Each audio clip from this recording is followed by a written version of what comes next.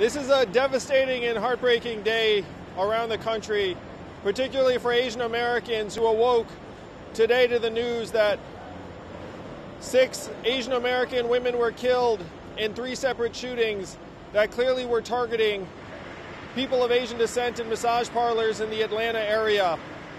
This cannot be allowed to continue. In New York, in this country, that anti-Asian racism is deadly. It's real, it is growing stronger and more powerful. And we call on people of every community to come together and say that Asian Americans are human beings. Asian Americans are just as American as everyone else. We should be treating hate crimes as such. And make no mistake, these women were targeted on the basis of their race. It's also true of the woman in Flushing, of the man on the subway, of the restaurant worker. They're all targeted because of their race. We all know this, and we have to start acting like it, as a government, as a people. Some of these incidents were not treated as hate crimes, and that's unacceptable.